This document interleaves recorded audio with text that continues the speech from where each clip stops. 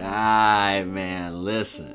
New video, we gotta go crazy. What I'm gonna be doing for this video is I'm gonna take 3 of the pieces I have right here, 3 of the drawings you see in front of you, and I'm gonna draw monsters. Plain and simple, I'm transforming them into monsters. I'm going for like the creepiest, like scariest version I can draw of them.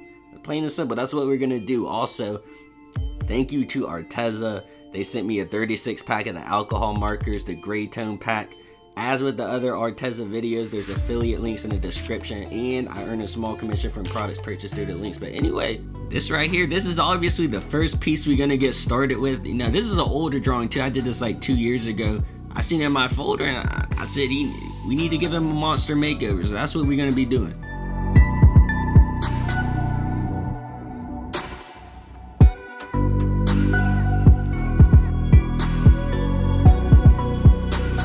As you can see, this is how the sketch came out. Don't get too scared. Right, listen, don't get too scared. But I had to put on like the Jabberwocky type mask on him. I think it's like always scarier. You just can't see like the guy's face. You can't see his face at all. Also, like, you know, this time around I had to make him a little bit more stronger. You know, he's a little bit more stronger this time around. The weights he's been lifting, you know, they got a little bit heavier. You know, this time around too, I wanted to make him look like he had some like type of experiments done on him. So I threw in like these little metal rods like sticking through his skin and stuff like that. Yeah, we had to.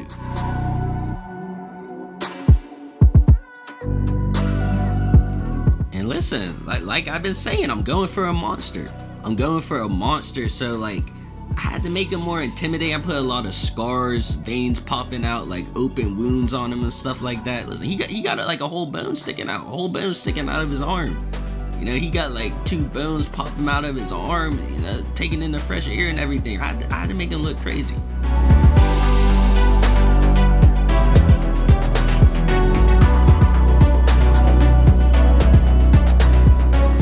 Now, as you can see here, I had to finish up the inking real quick. You know, I finished that up. Now we gotta get started on the markers. We gotta move on to the new markers. Like I said, we got the pack of the gray tone, the 36 pack of the alcohol markers, the gray tones. Listen, this came perfectly. You know, this went perfectly with me because like you know, I was going for like the scary dark horror theme, so I didn't want to add any bright colors. Didn't want to have like yellow, red, stuff like that. So like the gray went along perfect with like the gloomy type of theme I was going for.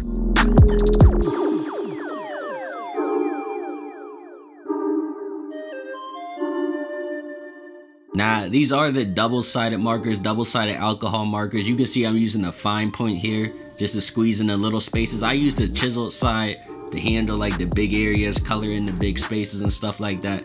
Listen, like I said, they are the alcohol markers, so they blend in everything, but I didn't do too much blending for this particular piece. I kind of just laid the colors on top of each other.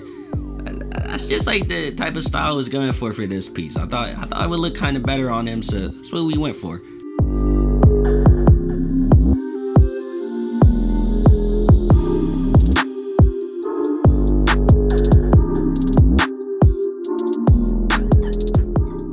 But before I move on, make sure you guys check out some of the other videos in the Summer 20 playlist. I tried to drop some heat in there, so leave a comment, like the videos, let me know what you think of them and everything. Listen, I got some more videos dropping too in this playlist. I got some more. Now listen, take a good look. This is the second piece we're transforming. We gotta turn him into the monster. This is the wave dude. I drew this like probably like couple months ago or so, but we gotta transform him. As you can see, he's a full-on monster now. He went crazy. But listen, when it came to adding like the monster qualities on him, I think that's what I meant to say. But yeah, I kind of just like freestyle, like whatever I thought, the first thing that came to my head when I thought of monsters, that's what I added on him. That's why I just put a whole bunch of like random claws. You know, I stretched out some features, put like the whole scars on him, made him have the like giant teeth, fangs, everything like that. I just went what's on the top of my head. You know, I was a little bit more excited to starting this one than the other ones, not just because I know this is the second one I'm doing in the video, but this was actually the first one I drew when I started this challenge. But I was more excited because it was more recent drawing.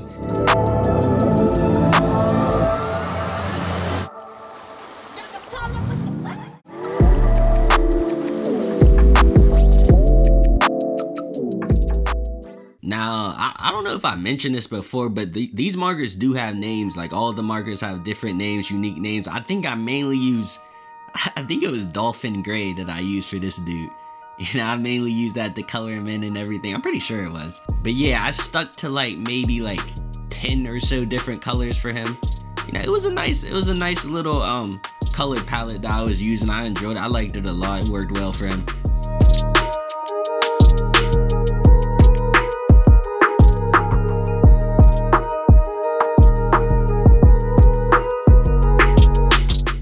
Also came with like some little blues, like glacier blue, like really dim blues that I was happy for, because the original version of him had like a blue jacket on, the jean jacket, so this worked perfectly.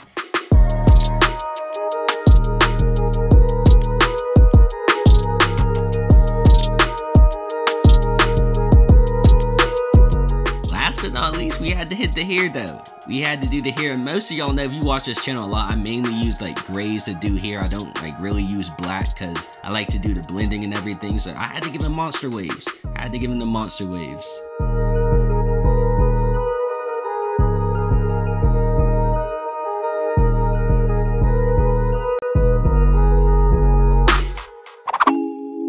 Now, as you can see, we're on the third piece, the last piece. This is a really old drawing. I did this like 2017, maybe 2018, but I always used to draw my characters holding up the money.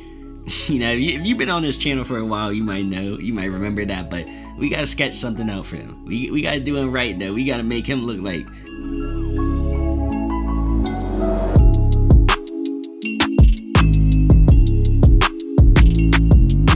And this dude, like, out of all the other ones, the other two, like, he's not really that much of a monster. You know, he's not really that scary, not like look like he's about to kill you or anything. He doesn't have too many monster qualities either. Like, you know, I was just like really subtle with him. What I mainly was focusing on was like the clouds. You know, the previous one, the original, had like the dude standing in a thing of clouds with the money up. So I wanted like the cloud, like he was arriving out of the clouds, like he was popping up through it, and he just happened to have the money. You know, he just happened to have the money in the hand. So that's what we were going for. But he wasn't too much of a monster, really. I should have honestly did, now that I look back at it, I probably should have did like a fight scene. You know, like a fight scene between two of them or something like that. I felt like, or somebody like popping up out of nowhere, like scaring somebody. I probably should have did something like that. Now, I felt like that would have went well with this theme. I felt like next time I have to do that. I'm gonna have to write that down.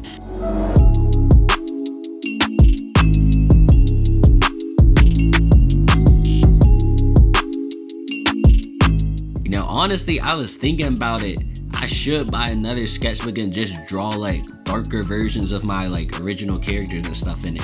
Like have like a sketchbook that's just feel like darker, like probably using like all gray markers, stuff like that. I felt like I've been thinking about that for a while, but maybe I'll have to try it out. Anyway, you can see the inking right here. We about to go crazy with the coloring. Hold on.